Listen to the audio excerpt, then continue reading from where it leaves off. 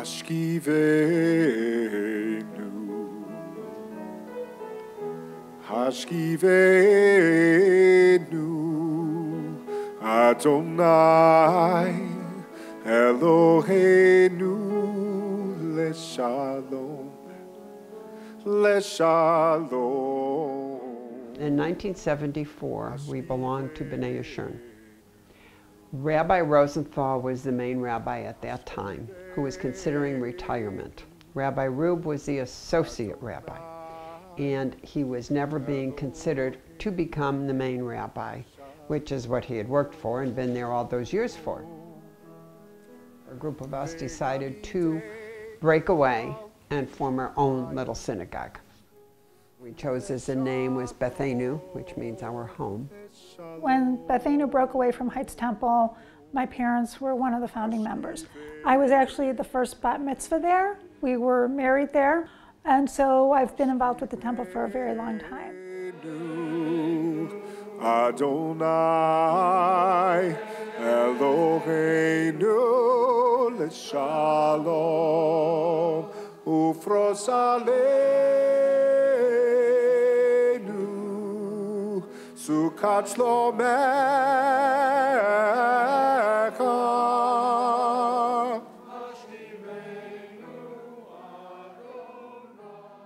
When we had children, it was very important for us to belong to a temple. Even before we had kids, we were going from temple to temple because we wanted to have a religious home. I chose Bethaynu for the family atmosphere, the strong community, and a place where I could raise my children in a close environment.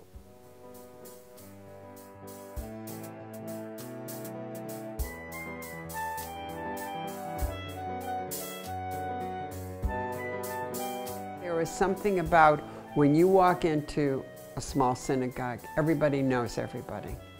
I liked the families that were there. Ron and I felt they were like us. So being involved with it was more of you were going to temple to be with your friends. I went to the grocery store. I always built in 15 extra minutes, so when I ran into a congregant, that I would have that time to kibitz with them and catch up on their family. And that's how it always was. I mean, that's community. I mean, that was really special. I mean, people don't know how special Cleveland is. We have so many other Jewish options that ought to fit everyone's belief in Judaism. The reason I picked Bethaynu is I like the atmosphere, I like the rabbi, and it was close to my backyard. I could have walked over to B'nai Jeshurun, wasn't that much farther, but it is a question of comfort. Do I prefer to be in a sanctuary with 3,500 people on the holidays or 1,000? I picked Bethaynu because it was smaller, it was much more congenial, it was much more friendly, and I really enjoyed my time with Rabbi Rube. Rabbi Rube helped keep us together, and as we say in our religion, Hamisha, very down to earth, and it was just a great congregation. Inevitably, the congregation shrunk. We peaked about 2 years before I became president at about 420 members. The board would sit around and try and figure out why we were losing members. I would say there were a couple things. One is I'll go to the economy. So you go to 2007 and people making choices on whether to belong to a synagogue or not. Because belonging to a synagogue is a financial obligation. You can only budget so much that people are going to continue paying dues and that your membership stays at the same level. If you start having decreasing membership and you're counting on your dollar bills coming in much higher than that, then the whole budget's messed up. There's a lack of new families to bring into synagogues. I mean, the reality is there wasn't enough money coming in as what was going out. And financially, it was not sustainable. They thought a new rabbi would help attract new people. It was difficult to find even a rabbi to come to the synagogue because it wasn't a pretty situation. Bethaynu always was a little ahead of the curve, I caught, on those types of things. We had had a female cantor for many, many years, almost as long as the temple existed, but hiring a female rabbi had a bit of controversy to it. And we found Rabbi Shapiro, And we said to ourselves, we're going to be kind of in the forefront. We were looking at marketing the fact that we had a female rabbi and cantor. We did generate some membership from the Jewish news ads. I'm not sure the clergy campaign was as successful.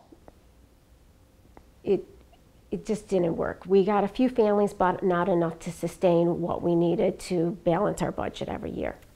When I took the position of the executive director, it became even more apparent to me how big of a decision that was.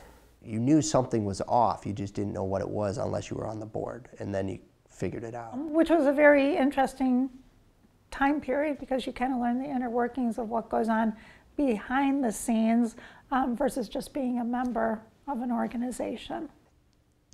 In the board meetings, they went through a change in president, and at the change in president, they also changed at the time the type of balance sheet they were showing at the board meetings. Okay, so instead of basing the balance sheets on monies in, actual monies in, they did it kind of on a pro forma basis. So the figures they were showing people were fictitious, and that was just the beginning. There was some big decisions. I mean, sad to say, there was one point talked about melting down the silver to pay some bills. One of the members used to give them money to balance their budget. And that's had been going on for multiple years. It's very rude awakening the costs of keeping a congregation going, be it whether it is a church or a synagogue or any type of organization. The costs are outrageous, and unfortunately we didn't have enough people to give us money to help keep it going. When I was president, I always looked at the synagogue as first a religious institution and then a business. And every synagogue basically is a religious institution and then a business. And you have to keep focus on the religious side and not the business. Every synagogue needs some people that really have money to be generous with their money. But it's hard to always have your hand outstretched. It was a hope. If it all worked out, if people paid their dues at this time, we'd be fine. But if they were a month late, we're in trouble. We budget, there's always a gap, and we pray that, that God will provide us with the funds.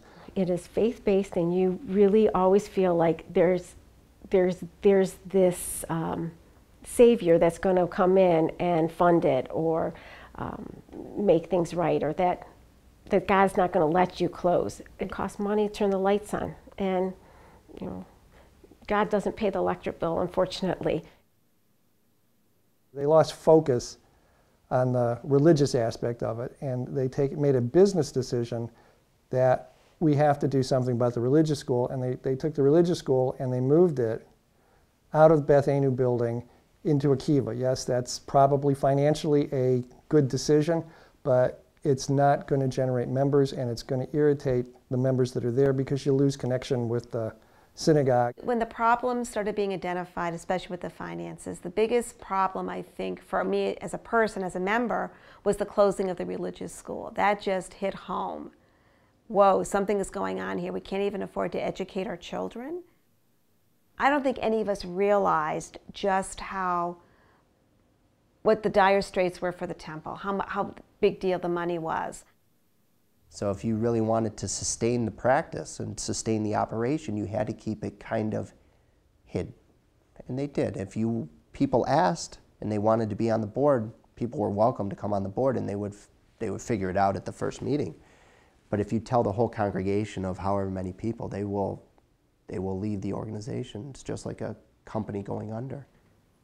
I think the hard part on a religious organization is it's a business, and it's also a religious organization. Where does the line get drawn on it? How to keep something running efficiently while still delivering, I'll call it the end product, which is religion. The same problems have always been there, that there's just never enough money to run a synagogue. Although the last year I was president, we did have to cut salary and benefits by 10%. Some of us, including myself, were reluctant to say that this isn't working, that maybe there isn't a long enough future here. We had two options, to close or to go with another synagogue as a group.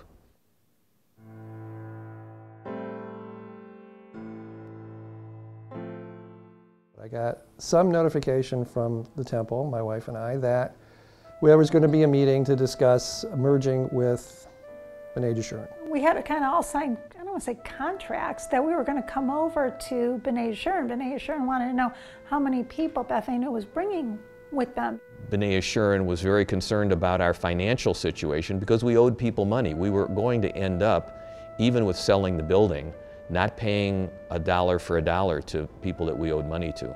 The way that it closed and what happened and how people didn't know, and there were all kinds of questions, and really bothered me. It hurts probably more because I don't think they made the right decisions that led to the closure, and I don't think they made the right decisions after the closure. And I think it's more of an acquisition because it really didn't merge. You know, when synagogues merge, it's beneficial to both, to both parties, and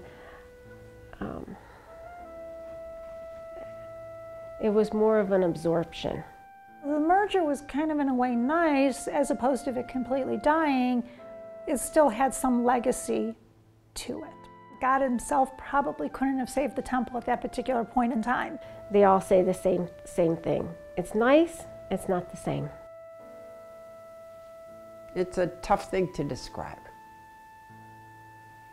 And it was a tough thing when it closed.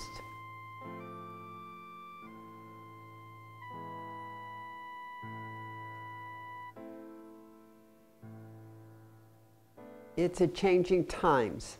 People do not feel the need as much to belong to a synagogue.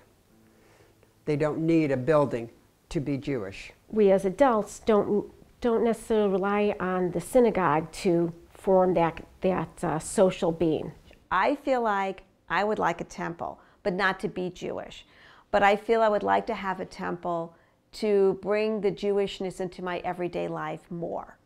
Because right now it's there only if I bring it, but to be part of a group in a building, listening to services, going through the prayers, listening to the sermon, understanding the Torah portion of the week, to me that would enrich my life even more. I don't feel that saying the prayers at the synagogue does much for me, but I do feel being at the synagogue saying the prayers with other people does something for me.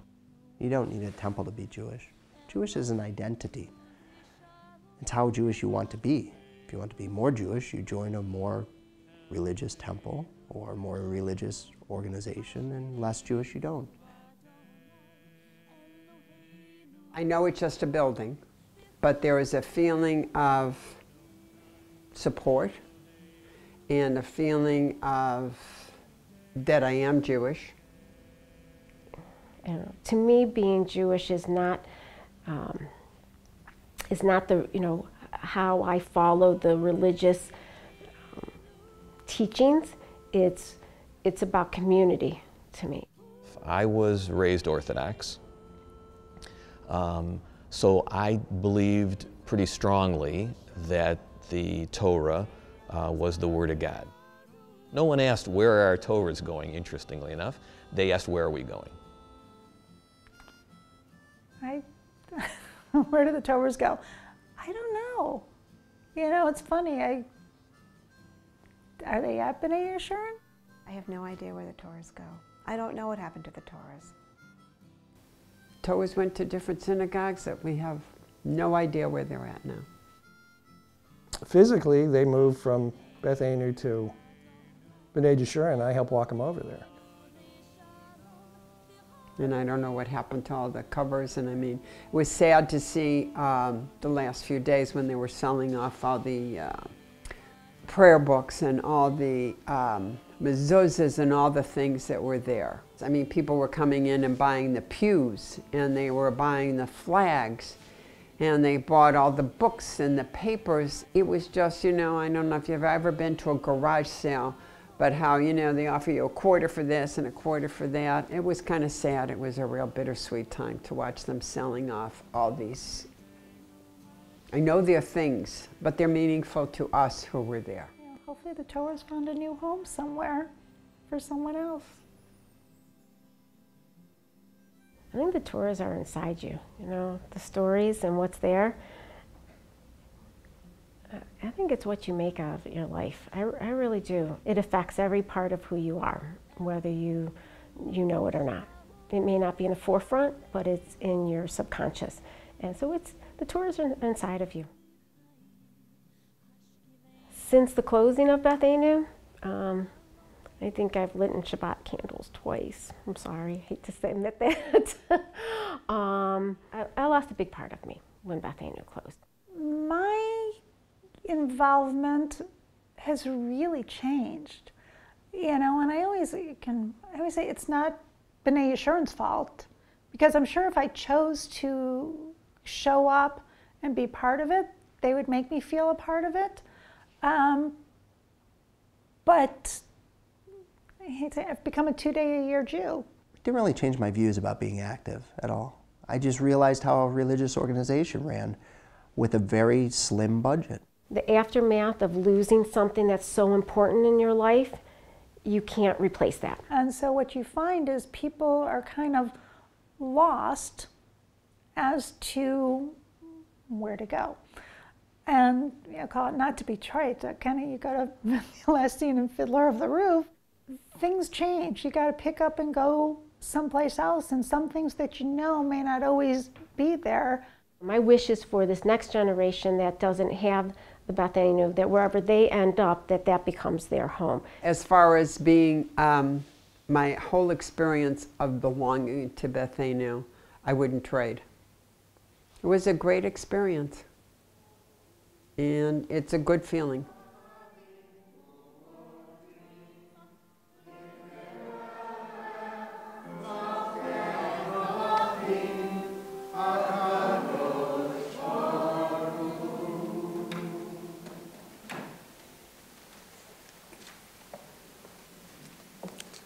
Page 285. Let's continue together. Let the time not be distant, O God, when all shall turn to you in love, when corruption and evil shall give way to integrity and goodness, when superstition shall no longer enslave the mind, nor idolatry blind the eye. O may all created in your image become one in spirit and one in friendship, forever united in your service. Then shall your realm be established on earth, and the word of your prophet fulfilled. Adonai will reign forever and ever.